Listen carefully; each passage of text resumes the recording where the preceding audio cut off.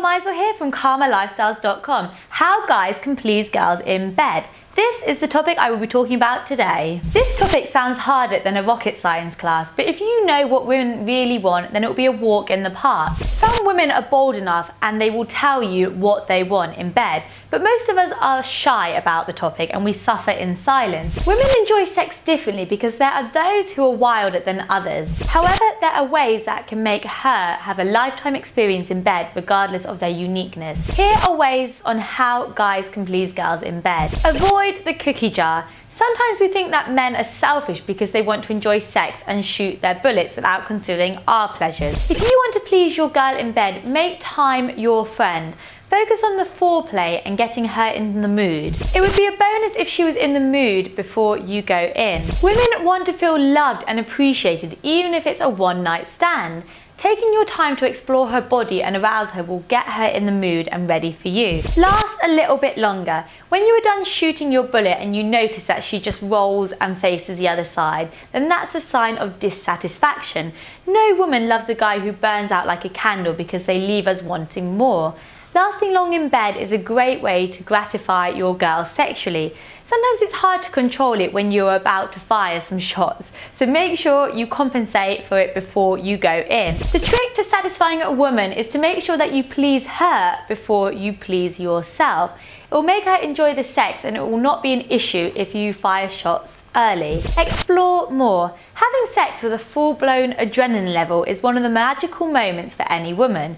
Routine romance has nothing exciting about it and it makes it hard for us to get in the mood and ultimately have an orgasm. We may not be outspoken, but we don't like it when you just expect us to do it once when we're in bed. Having a cookie in the car or in the kitchen can spice up your sex life and make your woman happy. Explore more sex positions because missionary may not be working for me. The more sex positions you can explore, the higher your chances of finding the right position that excites your woman. However, when exploring different sex positions, we want you to care, not just fold us like a laptop and expect us to have fun. Asking if the position is comfortable sends a message that you care about our pleasure, which is also a huge turn on. Roleplay. Roleplay generally works magic in the bedroom. We have been ourselves for a long time and sometimes taking a vacation from our lives is the solution. Roleplay gives us a chance to be something else and it's a huge turn on because it also plays with our fantasies. You might be the happiest man when you get into character and play naughty nurse or anything we fantasize about. You can also include sex toys in the bedroom to make sex more exciting. Most men think that when they use sex toys on us, it means that they are not enough for us. On the contrary, using sex toys is a turn on and it shows that you care about our sexual gratification.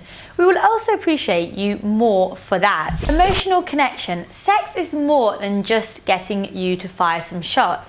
It is a way to connect with you at a whole different dimension.